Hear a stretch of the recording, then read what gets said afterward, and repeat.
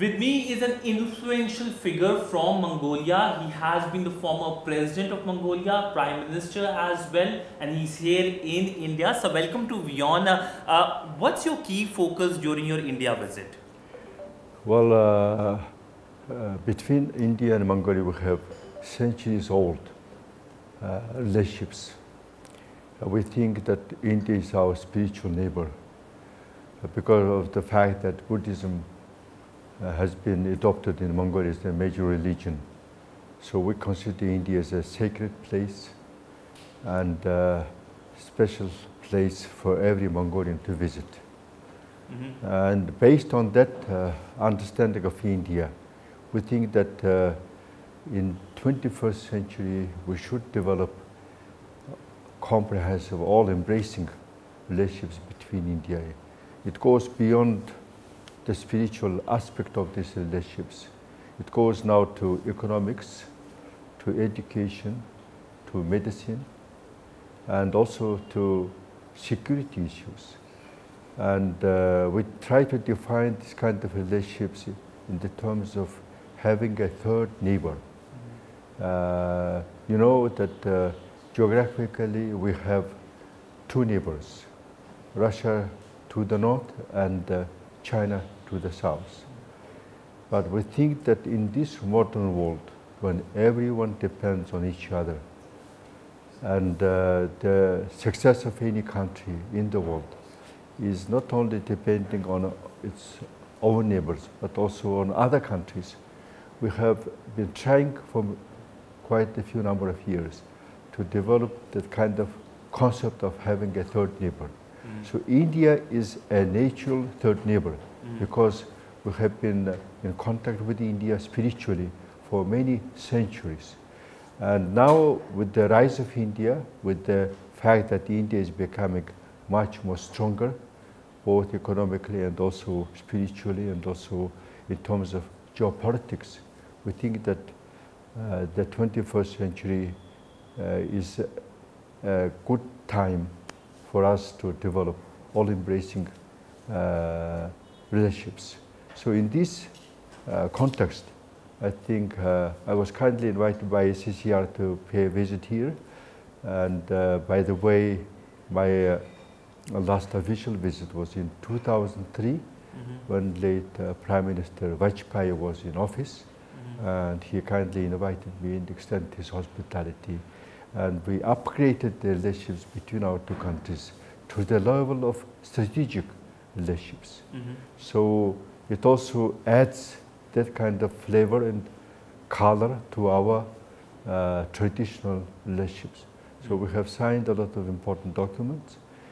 And nowadays, under the leadership of Mr. Modi, the Prime Minister of India, he was the first ever Prime Minister of India who visited Mongolia in 2015. And he made a very good gesture.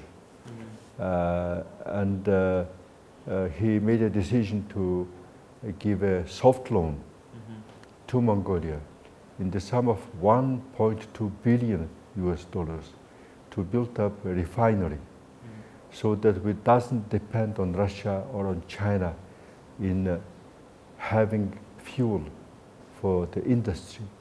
With the start of this refinery, which is expected to be in 2025, when we are going to celebrate the 75th anniversary of the establishment of diplomatic relationships between our two countries. So starting from 2025, Mongolia will be more independent economically and more sort of able to be flexible and able to maneuver in its ability, capacity to somehow not to be too much dependent on the price of fuel, which is being 90% from Russia. So you see, I'm trying to be active in promoting this kind of relationships.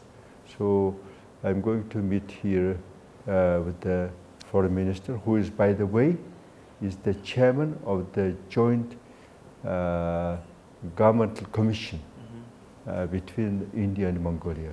I hope that Mr. Jaishankar will visit Mongolia soon, and that visit will also further develop our very close relationships. So you mentioned about Buddhism.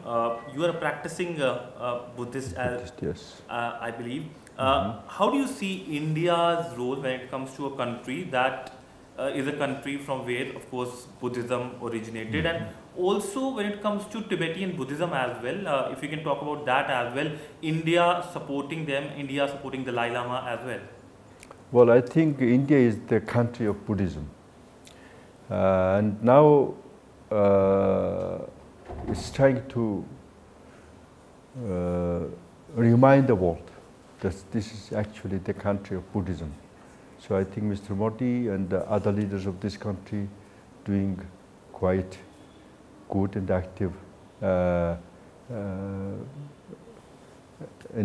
taking good and active endeavors to promote India's status in this regard and make it higher.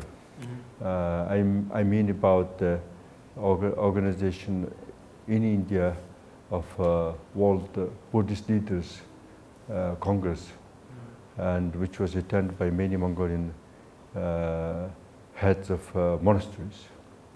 I think it's very important that Buddhism brings us together. Buddhism originated from Hinduism, which is the main religion here. So we feel these special connections through Buddhism and Hinduism between our two countries. I think this brings us to the point when it's much easier for us to discuss any issue related to our cooperation. So I think Mongolia is being a Buddhist country where the majority of the people are observing Buddhism could be a very reliable and good partner for India. So you talked about the oil refinery. This is a major project India is undertaking in your country. How do you see India's development support, infrastructure support in your country? What do you expect from New Delhi when it comes to perhaps more such projects in your country? Well, I think that this is a very important project. I hope that it will be a successful one. As I said earlier, with the launch of this project and when the refinery starts working, we'll be much more independent in terms of providing fuel to our industry inside of the country. At the same time, we do appreciate our friends in India helping Mongolia in a way that this is, I think, one of the biggest projects any country carried out in Mongolia since all these democratic changes started in 1990. So we want to say that India has shown a good example.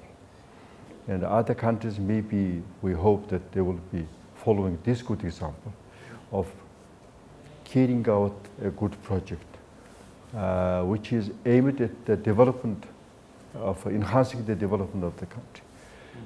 We hope that maybe with the possible visit of Foreign Minister Jaishankar, maybe we will be talking about the second big project.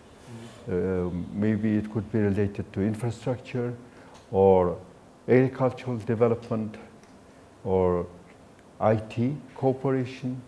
So there is a huge potential for the development of our two countries.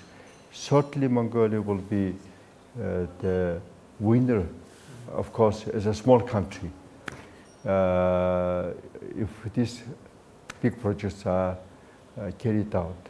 India, in relationships with its small, so-called spiritual neighbors or close countries, doesn't pursue the goal of being winner in terms of economical results.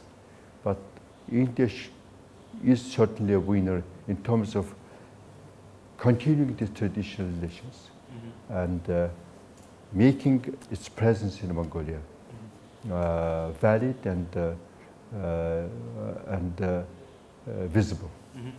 So when you started, you mentioned about the security cooperation between the two countries. There's defense cooperation as well. Exercises Nomadic Elephant took place just few weeks ago. How do you see this kind of cooperation in terms of security, in terms of defense taking forward? Well, I think that this is, has been done for quite a few number of years. I think we have certain kind of potential to work in this field. And security wise, I think Mongolia's and India's cooperation are quite successful. I think it's also important for both countries. Share of information, share of knowledge and experience. Of course, it is very important. And we know that the Indian friends are also interested in doing this. And we think that a third neighbor also has to be, this concept of third neighbor should also include this cooperation in the sphere of security. And also it can go and it must go to our cooperation within the international organizations, the United Nations, other international organizations. And then we have to support each other because we know that India is a big country, a peace-loving country. India's foreign policy concept is based on dialogue, on discussion, of resolving any difficult issues. So this is the concept we fully support, and we think that this dialogue between our two countries can be expanded into the dialogue and discussion among other countries. And that will bring certainly good results within the framework of the activities of our countries in international organizations. So talking about your another neighbor, that is China, how do you see relationship with China? How do you see their role in perhaps projects in your country? BRI is one project which they have been talking about off and on. So how do you see relationship with Beijing? Well, China is our natural neighbor. So we cannot move out from that place, or China can move out from that place. So we will be neighbors always, and that makes us more responsible. And we are glad that China is saying that please take advantage of being our neighbor. And we think that the process of modernization of China, China being on this development process for certain number of years and quite successfully helps us to develop also economically.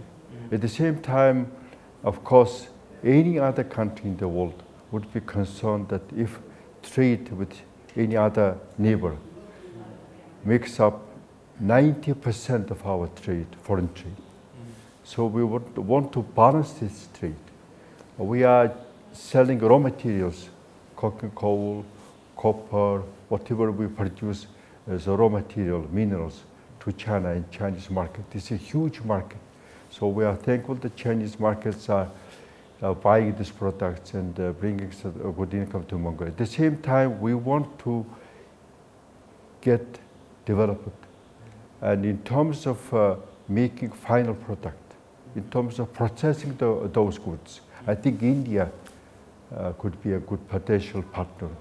Bring IT technology, bring new technology to make these raw materials being processed and producing final products.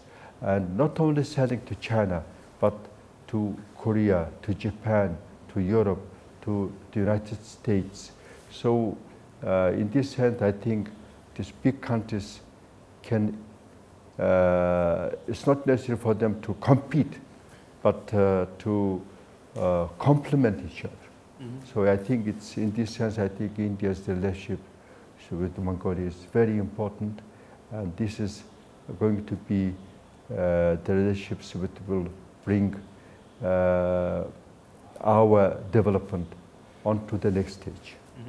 So recently Dalai Lama identified the reincarnation of a Mongolian spiritual leader, do you think that will have a implication on the relationship with China? Do you think that China will be angry over this development? Well, it's any religious issue or any kind of spiritual life issue is, of course, the issue of the internal issue of a given country. Mm-hmm. In Mongolia, we have this tradition of having Buddhism. We had 3 waves of Buddhism being spread in Mongolia. First through Central Asia, second during Yuan dynasty, when Kublai Khan declared that Buddhism as the state religion, and later on in the 16th century, we have adopted Tibetan form of Buddhism. So Tibetan form of Buddhism is one of those forms of Buddhism which were coming to Mongolia for all these years, for all these centuries. Mm-hmm. So I think Buddhism generally as a religion of peace-loving people. The philosophy of Buddhism is based on non-violence, of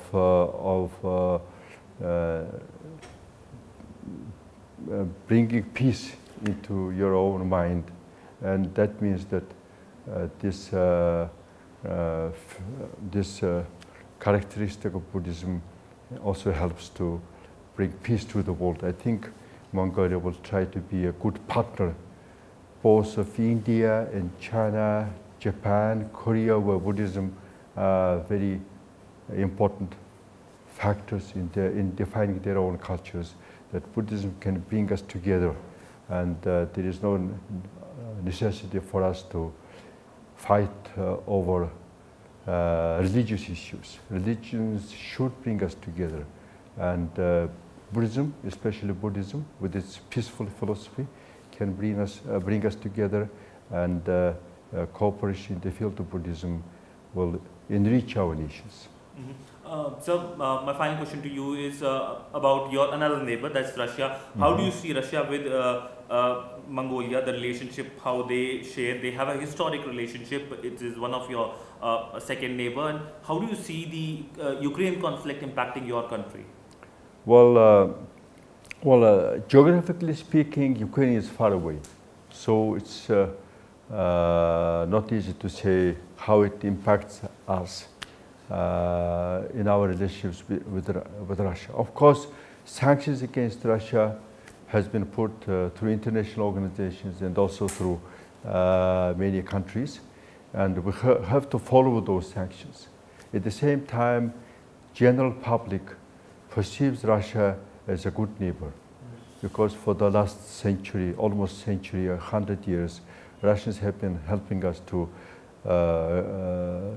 strengthen our independence, to bring good education, good medical service, and doing some good infrastructure projects like railroads and building up quite modern cities, and carrying out housing projects.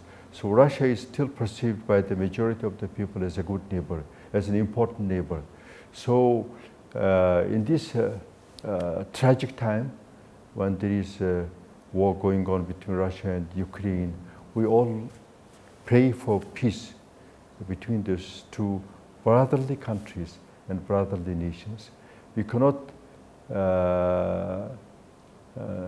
expect that there will be a winner in this war. There are only losers, unfortunately. So we would like this war end as quickly as possible, and all the conflicts should be resolved by peaceful means. Mm-hmm. So this is the position of Mongolia, and we want this war end as soon as possible. Mm-hmm. I know I have already asked the last question, but one thing additionally, since you are here in India, India is the chair of the G20 grouping. This is a mega economic grouping. We are going to host the summit next month. How do you see India's role when it comes to bringing the voice of the global south on the table in front of these large economies? I think it's very important. India is a huge, in fact, the largest democracy. So India's experience in going on this road of democratic changes in this huge country. It's a whole new independent civilization. So I think India should be leading, yes, South, other sort of countries onto the world stage. So I think I want to congratulate India on being a host of G20, and I am quite sure that India will be successful, and India's voice is heard, India's actions are felt, and I hope that after this historic G20 meeting in India, the summit in India, there will be much more concern in the world about the fate of the countries of so-called, in a very broad term, South. So I would like to encourage Indian friends to be not finishing what they have started doing with the fact that they are going to organize this G20 meeting here, but continue to play this role, and Mongolia will be a good partner. Well, thank you so much, sir. It was a pleasure speaking to you, and as they say in India, namaste, sir. Thank you so much for speaking to WION.